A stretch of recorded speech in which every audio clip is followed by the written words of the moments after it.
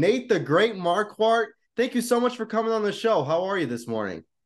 I'm doing well. Yeah, thanks for having me. Absolutely anytime. So let's go to the beginning here. Your MMA debut was in 1999. If you could have told young Nate Marquardt at that point about all the successes you would have in mixed martial arts, about the heights you would reach, the championship fights you would have, what exactly do you think your reaction would be? Uh, I guess I kind of always have pictured myself, being successful, and so I don't know if I would be surprised. I don't know. Yeah, I don't know. It's a hard question to answer because um, should I be surprised? Maybe or maybe not. I don't know. Like sometimes when I look at my career, I'm like I see the success, but other times I see the failures. So it's What failures are you talking about? I'll just well, like I never got the UFC title. I had a couple chances and came really close, but didn't get it. So for sure that. Well, when I look at your career, the picture that instantly is painted in my mind is the Tyron Woodley victory in Strikeforce, that what captured you the Strikeforce title. Yeah, I was watching. I'll be honest with you. So Tyron Woodley's a St. Louisan. I'm a St. Louisan. So I was rooting for him. I'd had my little Oh, kid book nice. signing at his gym, and then when you knocked him out, I'm like, Jesus. But like that's one of the instant memories I have of your career. You've of course beaten many, shared the cage with many legends. What's the most memorable moment for you, or what are some of the most memorable moments? Yeah, definitely. That was one of them was beating Tyron Woodley. He was undefeated at that point, and it was for a world title. So that was a big deal. Uh, Maybe one of the more memorable ones was the first time I won the Pancrase belt.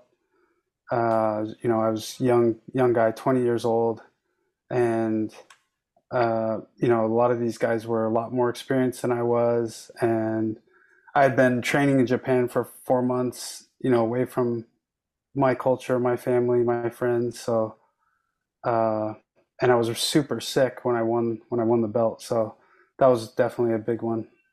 Oh, what a badass. What were you sick with? I don't know, some kind of. I was sick for 3 months. It was similar to mono, but it wasn't mono. But it was really bad. And still taking that championship. What a badass. Yeah, I mean, I've definitely, I just had that kind of never quit attitude, but definitely I had a lot of blessing, a lot of favor from the Lord, and that's where I really attribute all my success to is God. Now, let me ask you, it's kind of a funny question, but I always typically get good answers from it. Did you have any bizarre moments in the cage, and like any malfunctions, any just absolutely bizarre situations that kind of like looking back now make you laugh a little bit? One thing that comes to mind is when I fought Chael Sonnen, I was trying to shrimp out, and I realized he had his hand underneath and he was grabbing the top of my shorts, and I just kind of was thinking, oh, like, oh, that's pretty clever because there's no way for the ref to see that. So, he was good at that. Now, for you, again, I consider you to be a legend, a pioneer of the sport of mixed martial arts. Is there anything, and obviously an old school fighter who has definitely been able to transition into the newer side of things, but is there anything from the old school MMA when you initially started around those times that you wish would kind of be carried over into this new school of MMA that we see? um, well, I mean, I would say yeah, but it's not that it was. I guess more just the mindset or the virtue of humility. You don't really see. I mean, you do see it, but it's rare.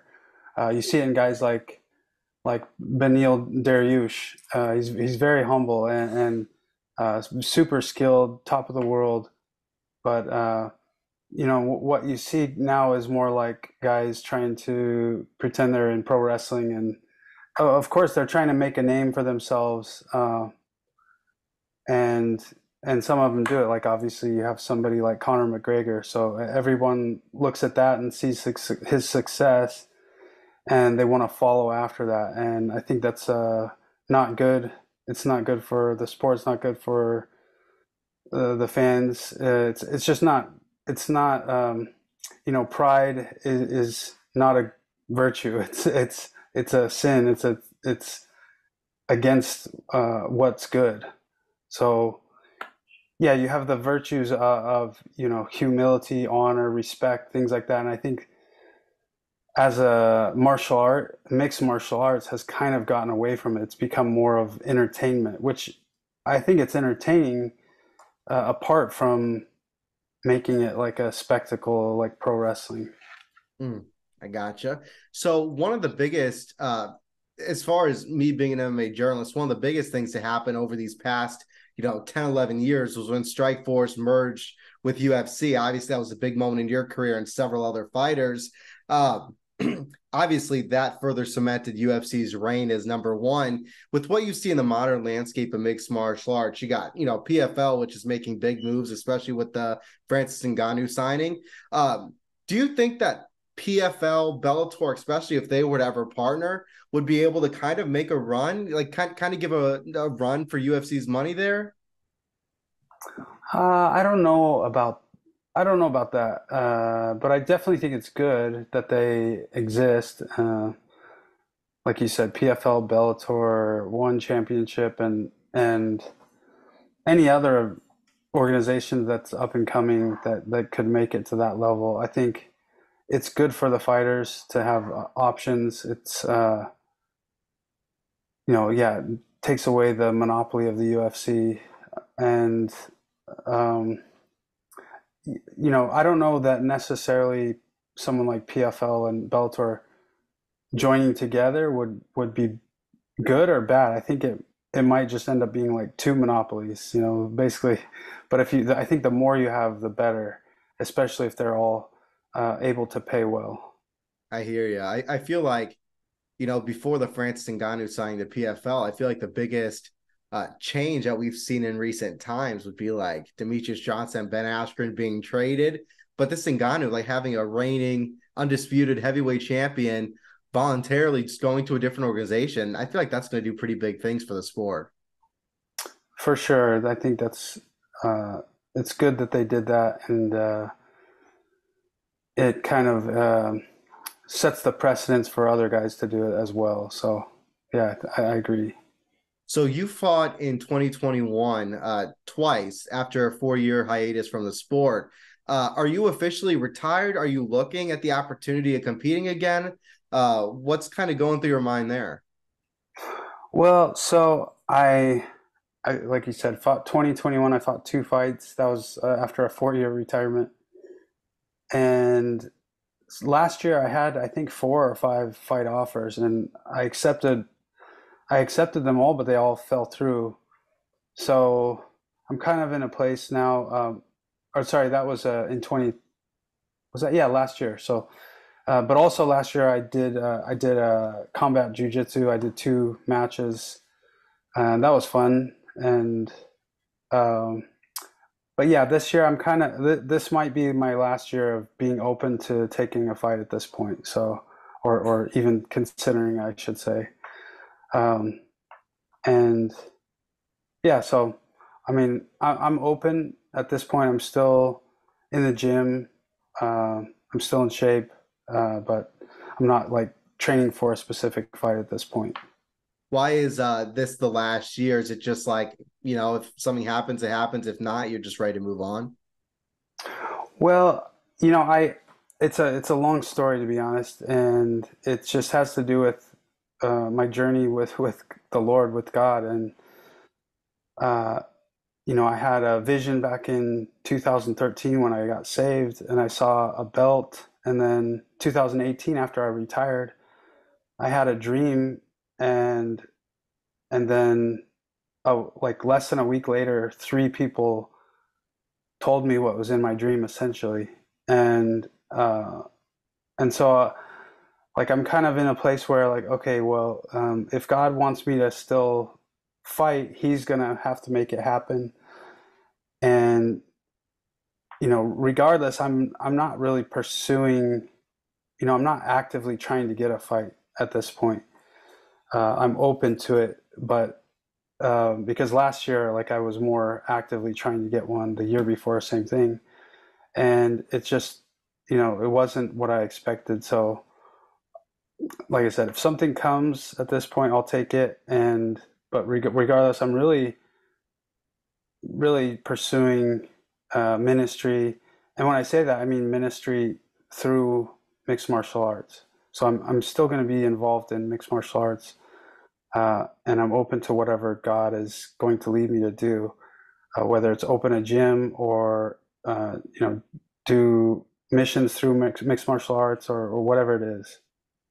You said it wasn't what you expected. Elaborate on that. Well, it's just like you know the organizations that gave me offers. Like I said, well, I mean, last year I think 4 or 5 of the fights fell through, um, and that's just. I mean, I know if God wants me to fight, I'll end up fighting, uh, and that's the bottom line. So, if He wants me to fight, I'll fight, and if not, it doesn't really matter to me because my heart is to do ministry to serve Jesus. Well, talking about that, you are the president and founder of Exodus Global Ministries. Talk a little bit about that. What are your goals with that? Well, so yeah, I started a nonprofit under my mentor's nonprofit. He has a nonprofit called Ethne Global Services. So Exodus Global Ministries is like a subcategory of his nonprofit. And I went on a mission trip in, I think it was, what year was it? 2021 to Pakistan. And I saw a great need there and started working with some of the guys there to fund ministry and open basically schools, Christian schools there for these people that are literally enslaved making bricks. They're indentured servants, and there's really no way for them to get out of debt. And the problem is the next generation under them, their children are working, making these like mud bricks every day, these 6, some of them 7 days a week. And so we talked about it in school, education for them would be the way out for the next generation of that poverty cycle. So we started two, and we were working on a third school. But there were a lot of complications with the guys I was working with, and some red flags. So right now I'm actually not working with those guys. And but back in 2009, I went on a mission trip to Turkey to give Bibles to Iranian tourists and also to work with the Iranian refugees that were living there. And so we've done a lot of work with the refugees, continued work. And so I mean, right now I'm using Exodus Global Ministries to fund some of the work that I do with the refugees in Turkey. Yeah, so I mean, it's just whatever ministry I'm involved in, I'm going to use that to fund. Gotcha. Gotcha. Well, Yeah. Nate, I really appreciate the time. Keep up the great work. And I will look forward to staying in touch with you and seeing if, possibly you step in the cage again. I'm going to leave the floor to you. Any last words? Anyone you'd like to thank? Any shout outs? Anything like that? Yeah, thanks a lot, Matthew. It's nice talking to you, and congrats on all your success. That's pretty cool. Thank you. So yeah, I do have something to promote. Actually, on Sunday, I'm releasing a podcast called Fighting for Truth. Um, Basically, I'm getting a doctorate right now, and that was part of my project was leading a podcast. So that's the first episode, and you should check it out. Fighting for Truth with Nate Marquardt. Where can people find that? Basically, all the platforms. Spotify, Apple, YouTube. I'm going to put it up on YouTube as well.